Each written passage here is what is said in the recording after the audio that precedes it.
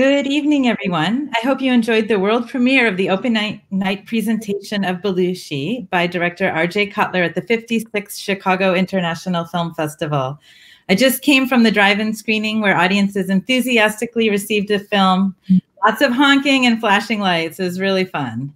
My name is Mimi Plochet, and I'm the artistic director of the Chicago International Film Festival. We're very much looking forward to tonight's post-screening discussion of the film. We have with us here director R.J. Cutler, Judy Belushi, and Ivan Reitman. Thank you so much to all of you for being here. Before we get started, I just wanted to say a quick thank you to the John and Jacqueline Bucksbaum Family Foundation for supporting this film in the festival, and also a big and sincere thanks to Showtime for sharing Belushi with our audiences.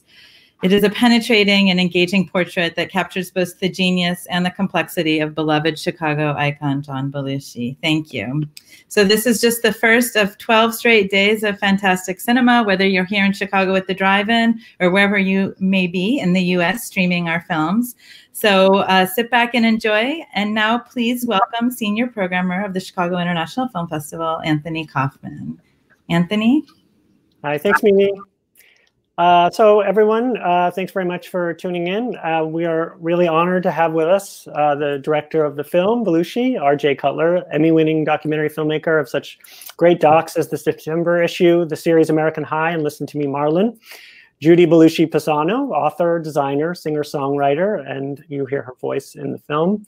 And producer, Oscar-nominated producer, Ivan Reitman, who has made, you know, some of the best classic comedies in American cinema: Ghostbusters, Animal House, Stripes, Heavy Metal, and Up in the Air more recently, which he was nominated for an Oscar. Thank you so much for coming. The way this will work is we'll chat for a little while, and then as questions come in, I may weave in some of those questions into the discussion. So we'll be able to get to your questions as well out there in the audience. So RJ, let's start with the film. Let's start with the conception of the film, how you got involved. And I know that the project was in the works for a while. So why were you the person that kind of greased the wheels here? I think circumstances greased the wheel and timing greased the wheel. And I produced a film called Listen to Me, Marlon with my dear friend and the producer of this film, John Batzik. It was directed by Stephen Riley, and we were coming to the end of that experience and talking about what we might do together next, and had lunch and kicked around a couple of ideas and very quickly started talking about John Belushi, who had been such an enormous influence on both of us. I mean, when I was a teenager, I had 2 magazine subscriptions. One was to Sports Illustrated, the other was to the National Lampoon, and I followed the New York Mets through Sports Illustrated, but my worldview was formed by the National Lampoon, and through the magazine, I found the Radio Hour, and so I was familiar with John's work early on and recognized his name in the credits. And then, of course, when Saturday Night Live came along, like so many millions of others, my mind was blown, and on and on. So I was so excited at the idea of possibly doing a film, and John Batzik explained to me that he had been in hot pursuit of permission to make a film from Judy for the better part of a decade, that he had been calling her annually, if not more often, to see if perhaps she had come round to his idea that it would be that John's story would make a terrific film and the time was right. And from what I understand, Judy kindly had avoided his charms throughout that period, even once sending him to have lunch with Jim, who scared him off for the rest of that year. But when John approached Judy, and she'll have to tell the story from her perspective, with the idea of us coming back to do it again, and sent her Listen to Me, Marlon as an example of the work that we had done together, she revealed to him that she, since his last call, she had agreed to make the film with a couple of other people, and Bill Couturier and Sean Daniel. And fortunately, we were all able to kind of work out a way to work together. Bill and Sean are among our executive producers. Sean, of course, was hands-on throughout the experience of Animal House and the Blues Brothers as a film executive, and is a good friend. And off we went to make the film. So, Judy, I'd like to hear from your perspective. You know, why agree to give all of this precious information to these guys to make a movie? Well, I had begun collecting interviews with friends and coworkers shortly after John died. I think the first year I did my first group, and all those were recorded in New York City, and I was working at that point with MTV. We did a little thing on him for MTV called John Belushi, Rock and Roll Actor, and I retained those interviews. And then I went to Chicago, to the Second City, did Bernie Sahlins, the director of and people John had worked with and family members. And later in California, I did some more. I wanted to get fresh memories, and I knew I wanted to have a doc. I thought I would do that documentary, but over the years, I found no one really wanted me to do that. They just assumed it'd be a whitewash kind of happy-go-lucky little look at his life, and I just really couldn't get what I wanted for that. At the same time, I also didn't want to do a doc when John first approached me, John Batzik, because it just wasn't good timing for me personally, and that was true for a number of years. And as that began to lift and I began to consider redoing it, it so happened that as RJ mentioned, two others came in, and one being Sean Daniel, who had not only been the vice president from Universal on Animal House, but he's the person, he was president of Universal when he bought the Blues Brothers from a phone call that John and Dan made. So when his name got involved, I thought, oh yeah, that would be good. Well, let's do that. And then John popped up, and I thought, dang, how can this work? And I didn't know how it would work, but John made it work, and I'm really pleased with that. And when he brought in RJ, he suggested RJ. I mean, from my perspective, that was perfect, because I felt that it wasn't just that John's. He was a wonderful actor, comedian, writer, a number of in the arts, but he also, I think, holds a place in the culture that's important. And I felt from RJ's work with political issues that he would see that. And of course, he also was involved with the television show Nashville, so the music aspect was important as well. And so it was a match made in heaven. Judy, you mentioned the sort of iconic role that John Belushi has in kind of the history of American comedy, and I think that leads to me a question for Ivan. When did you see that? Was that emergent? Was that emergent to you early on? If you could talk a little bit about how you saw that growth from just some guy doing crazy stuff to someone who was iconic. Well, I was really lucky. It was the mid '70s.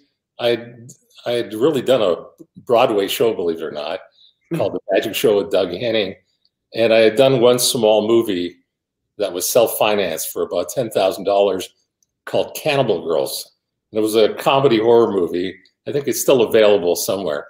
And I remember calling up Maddie Simmons, who was on the masthead of the National Lampoon magazine. And I said, look, you guys, I love your magazine. I'd love to do a comedy movie about that. I'm a film director. I've got a Broadway show. I hadn't done anything. And he was kind enough to bring me into a meeting. He was always very open that way. He said, look, a lot of people are calling me about movies, but you've done some theater. We had this big hit in Lemmings, and we want to do a new show called the National Lampoon Show, which was going to be an off-Broadway kind of. It was chosen from the people from the National Lampoon Radio Hour, and really I remember meeting all of them the very first time, and it was John who was basically directing the show and organizing the whole thing. He was kind of the boss, and of course there was Bill Murray, his brother Brian, Harold Ramis, and I'm forgetting somebody, and Gilda Radner. How can I forget? And I remember going to this sort of first rehearsal, and it was just it was spectacular, and I couldn't keep my eyes off of John, who would occupy that space. And it really came to fruition the very first night we played in front of an audience. And it was really like I was watching Marlon Brando. I know you've done a movie about him. You understand. He had this magnetic way of just, and everybody deferred to him. You know, you had a very talented group of actors on there with him, but he was clearly in charge. And he did it in a very friendly but very magnetic and wonderful way. And so that was the first time I said, holy, I'm so lucky. I'm meeting these people, and they were so talented. I said, it's going to change my life, and it did. And everything sort of flowed from that very first show. I'll tell you one, apart from the fact that they were very funny and John was remarkably funny, I mean, he thought of himself as the producer as well. He would call me.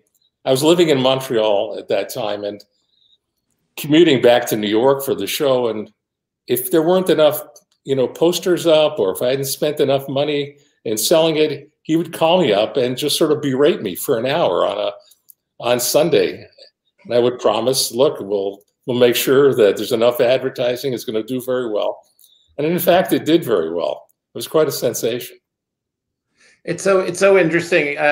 You touch on such kind of fundamental things about John in those stories. One being that of all the people he admired growing up, Bob Newhart, Jonathan Winters, it was Brando who it felt like he most aspired to be, and you saw that, and there's that moment in the film where he's asked, who is John Belushi? Gene Shalit asks him, and he says, "I'm just an actor," and you know that he's channeling Brando. But the other thing is that this man, we think of him as one of the great comic talents of all time, of course. But what he really was a visionary. What he really was a director producer. What he really was a gatherer of people, and who would then inspire them with his vision to reach great heights. I'm struck by the fact that all the people you mentioned were essentially gathered by him first, from Chicago, from Toronto, from New York, and they went on to have such an impact on the world's culture. What I love about your film is that it really captures that sort of organizational, kind of directorial, producerial weight that he has, that he thought in those terms. He wasn't, he would be very much involved in the blocking of the shows right from the beginning. I went to one of the rehearsals, and I was an outsider. I was a guy who's done nothing in Toronto, and they were working out one of these scenes, a sketch, and at some point they were asking each other some question, and I had the temerity to say, hey, don't you think it would be better if, and I can't remember what I said, but I said, made a suggestion. Literally, they all stopped, and they just turned to me like I had farted in the room, and I said, they just said, actually, it was Bill Murray who came up to me. It's very funny that I've now made 5 movies with him, but he put his arm around me very carefully, very lovingly. And he actually, this is your scarf, right? He took my scarf, wrapped it dangerously around my neck. He said, look, nice suggestion. We'll talk to you a little later. He kind of walked you to the door. Hmm? So he kind of walked you to the door. Absolutely. There was a question from the audience. I'll fold a couple of questions in here, actually. One was if there were any Bill Murray, recordings or interviews that you dug up. Someone wanted to know if he, if there were other people that maybe you wanted to include in the film that were not included. Oh, there were many who I would have liked to have included, but and some of whom we actually had interviews from, but couldn't use them all. And some I didn't get to interview. I did interview Billy in New York City, but we were doing a benefit for the John Belushi Scholarship Fund for Second City. And it was at the Hard Rock Cafe, and it was very noisy in the room we did the interviews. And so sadly, those interviews were unusable. You know, the question of using these interviews was really kind of fundamental to the experience of making the film, because prior to Judy inviting us to the Vineyard, where we kind of found this box full of these interviews, of course, she knew she had done them. It wasn't a surprise that they all existed, but we didn't know until we got there, and then we didn't know what was on them until we started listening. I had done a few preliminary interviews and had met with people and talked to them, and my experience was that so much of what I was being told was kind of existed in the hazy fog of memory. It was decades. It was decades since. It was there wasn't the immediacy and the rawness that I knew this film needed. And stories were a little bit the kind of the stories one tells about one's experiences with John, more so than they were, again, fresh memories, as Judy says, which was her objective when she first started doing the tapes, but it had been, again, decades since she had made them. And then when I heard the tapes, that was that. Because there in the tapes was the immediacy, was the rawness that a film about John Belushi requires. Then the mystery, of course, became the tapes don't come with pictures, and this is cinema. So how do you bridge that gap? And of course you see the results in the animation of Robert Valley, the extraordinary graphic work of how the stills are animated and moved that Stefan Nadelman did. It's the music, all of it. And we were able, once all of the pieces were put together, in a way, it doesn't matter that the voices are without picture. In fact, in a way, I think it enhances the experience. It lives so much in the right brain as opposed to talking heads. So it was a very exciting riddle and puzzle to figure all that out. Well, RJ, the film feels a bit like a lot of it feels like a time capsule. A lot of it has this sort of nostalgic feel, I think. I'm wondering what you think that lends the sort of the experience that people have for the film. I wonder, and you know, Ivan and Judy have watched it, whether it sort of brings you back. Oh, sure. Well, it's really the story of the sort of first 10 years of my career in a different way. I mean, we were very close for about 4 or 5 years, and then our careers really separated. You know, I'd always wanted to direct Animal House. I'd worked on the script first with Harold Ramis and with Doug Kenny, and then later brought in Chris Miller. And it was always sort of my hope, and that was my original deal with the National Lampoon, was that I was going to get first opportunity to direct it. And the way I got to produce it, frankly, was my deal was that if any portion of a movie that was going to be made had part of the National Lampoon show that I was producing on it, I would get an opportunity to direct it, and I would at least produce it. And, you know, most of the cast was hired by Lorne Michaels for Saturday Night Live. And Harold Ramis was not. He was working, I think, at PBS at that time. And I called him and I said, look, I want to do this movie. I think we can do a funny movie based on the sketches that are in the Lampoon show. And we started just working together, trying to tie that all together. Then I talked Maddie into doing the high school yearbook movie, which is because it was the most popular thing that the National Lampoon had ever done. And it was so grotesquely R-rated that we thought, well, it shouldn't be a high school movie. We should probably make a college film. And that's really where the fraternity idea came about. And that's when Chris Miller got involved. But yeah, there was lots of things in the film that sort of really touched me, made me cry, frankly, and just reminded me of these extraordinary days. And frankly, how lucky I am to have lived through that and to have gotten to meet John and all these other very talented performers.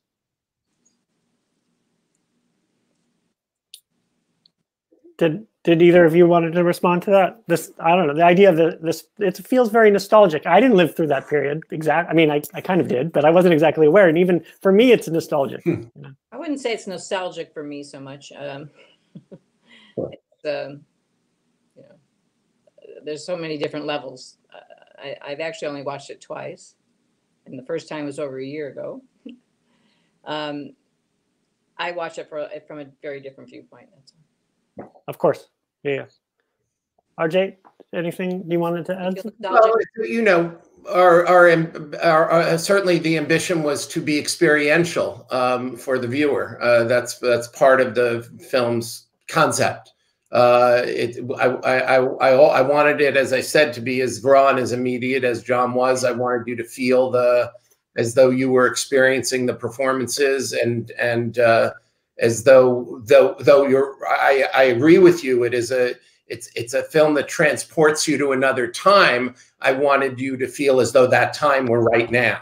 So this was again where the accident of no talking heads really helped us, because the story had to be told, but it was told by those who were very close to the experience they were describing, and it had that immediacy. And you know, it of course, for those of us who did live through the time, there's an emotional connection, because it's very, very personal, whether you experienced it as Ivan did and in the first person, or as I did as you know, as a teenager coming of age who was so impacted of this, and well into my 20s.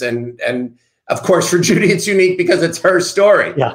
The subject always has a unique relationship to these films. I'm wondering, in terms of the time period, do you think there was something about that time period that somehow lent itself to like a transformational moment in American comedy? Oh, absolutely. I mean, I remember John Landis and I would talk about, you know, how this was really that Animal House was really this first American movie that really spoke in a language of the post-war generation.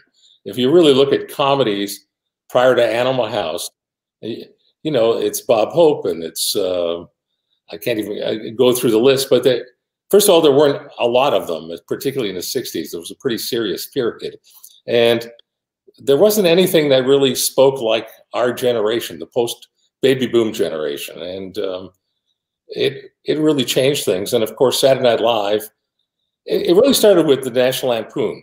The National Lampoon really was kind of this wonderful sort of collection of stories written by really smart people, many of whom started at Harvard, but also they were like those smart guys all over, mostly in college, of that period, that sort of wanted to change that sort of that war, you know, that post-war generation and that squareness. And it was the sort of comedy way of dealing with, you know, sex, drugs, and rock and roll. And in a strange way, and your film made me think of this a great deal, is that, you know, Animal House was great for John. It sort of really catapulted him further into the stratosphere of fame. But in a strange way, he became the victim of that success. And there was an expectation by everybody he ran into and everybody who wanted to hire him and do things with him, was that he was going to be Bluto. Mm. And as you suggested, he really was Brando. I mean, here's a guy who was destined to do Brando, and he stuck doing Bluto. And he tried to do it by the end of his career, but things got cemented too much here. And tragically, he had a very short career. And so, unlike Bill Murray, who's been able to sort of live through that process, and now is just doing more serious work, wonderful work, that sort of expanded his actor's language and his performer's language. You know, John got very little opportunity for it. And you know, go back to your question and say that, you know, John was a child of the 60s, a teen, a young adult of the 60s. I mean, he was completely anti-Vietnam War.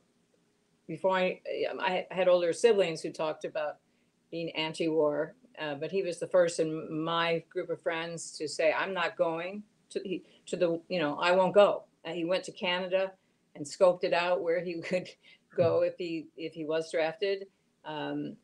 His humor when he was first started his own improv group, they were very political. They were very it was the name of the other people in this group was Belushi, Insana, Belushi, Bashakis, and Insana. I mean, they were a very ethnic group. They did a lot of ethnic humor as well. They were very different, and he that underlying revolutionary in him, the anarchist, was prevalent throughout. And I think as he did hit his fame, in a way, I feel he's a microcosm of sorts of our country. He was young and raw and ambitious and had so many and had new ideas and ambition and a kindness and all sorts of things that I think this country also represents. But at the same time, he got caught up in something else. He got caught up in the money and the power of what was around, the lack of power and the confusion of that time. Ultimately, he destroyed himself. And I think there is some kind of similarity there, that we're in a phase now that we need to think about ourselves and what's going on. And that's going a little far out of our conversational realm here, probably. But that I feel is something we're thinking about. And also, in addition to what Judy and Ivan are identifying in terms of the impact and the influences that created the impact that John had, he also, again, was the visionary. When you get to the Blues Brothers, it's this kind of, it presages performance art, a decade before performance art really even exists. And it's so mind-blowing. That's why we began the film with the Universal Amphitheater performance. The performance is great. The footage is, just have that footage is amazing. But the audience, the delirium in the audience reflects this sense that nobody quite knows what they're witnessing, what they're experiencing. They know there's great music. They know there's awesome performers. It isn't comedy, but they're giddy, they're thrilled, they're jumping up and down. You don't see that at a music performance, you don't see that at a comedy show, but you did see it at the Blues Brothers, and that's what another thing that John did, and what that suggests, of course, is part of the tragedy of the film, which is what was lost, because he was of his time and ahead of his time simultaneously. Great, yeah.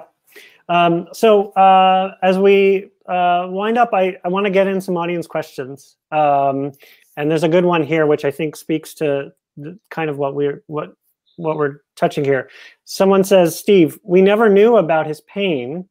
Was that pain a source of his genius? I think it's kind of in the film, but I think it's worth discussing quickly. Yeah. I don't know. I don't know. I don't think so, but I think that the pain certainly drove his personality. I'm not sure what that pain was. I've thought about it a lot. There was a hole. I feel it was probably lack of a spiritual direction, but I'm not. That's just from my years of thinking about it. I can't say. I found him very joyful. Yes. I was fortunate to know him in those sort of great first sort of 5 years. And I mean, one of my favorite stories, and I'm reminded of it every single year at Thanksgiving, was when we were shooting Animal House. John and Judy had a home in Eugene, Oregon that they rented for our shooting. And they invited the whole cast and most of the crew for a home-cooked Thanksgiving dinner. And it was so lovely, and it was so familiar. It was so much about family. You know, people often ask me, well, he must have been really wild to be on the set of Animal House. And in fact, we shot it in 30 days. It was very organized. He was prompt on, you know, he was absolutely professional through the whole thing. And he clearly had a loving relationship with Judy, and it was wonderful that they shared that sort of family holiday with all of us. And it sort of brought that sense of family to everybody during that shooting. I don't know. He was just he was a real professional, and had so much skill, and it really broke my heart to see him sort of go off the wagon, so to speak. Yeah, I'd say I think too that he was a very joyful person. He did have a pain that threw him off track at times, but it wasn't the overriding part of his life. I mean, mostly when and it's easy to, with time, let those happier memories, become the ones you're going to keep close because they're so lovely. But I'd have to say he was mostly a joyful person. Judy knows how much I love this kind of another one of these iconic John stories that you see throughout his life, which is, people say from when he was a boy, you'd invite John Belushi somewhere and he'd show up with 8 other people. And he'd bring family along. Whether it was the school play or football practice or the band or wherever, there was John Belushi, and a gang would form, and that gang was family. And we see, of course, he did it. I mean, Ivan just told us the story of how he did it in his professional life as well. And it's the stories told over and over again. And there's that amazing Super 8 footage in the film of a holiday gathering in your apartment in New York, Judy, and you see it there too.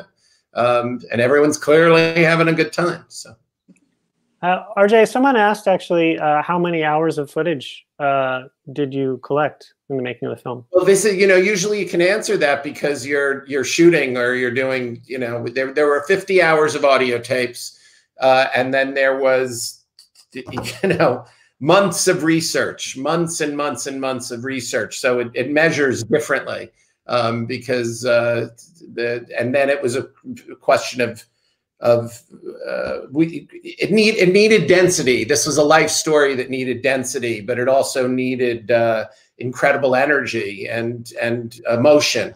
And again, that's where Stefan Nadelman's work comes in. He did the graphic movement of all the imagery, and it's where Robert Valley's animation came in, which was so meaningful to the film. So it's hard to answer that in the traditional kind of documentary way. So there's a question from Rachel, actually, Judy, about the song "Best Days." Did you record that specifically for the movie? Well, no. I actually had wanted to play it for RJ the night before we did my last interview, because I was finding it very difficult to get into a mindset to do this interview. I really didn't want to do it. I felt distant. I felt that I've been sort of just trying to make certain changes in my life, change up my work.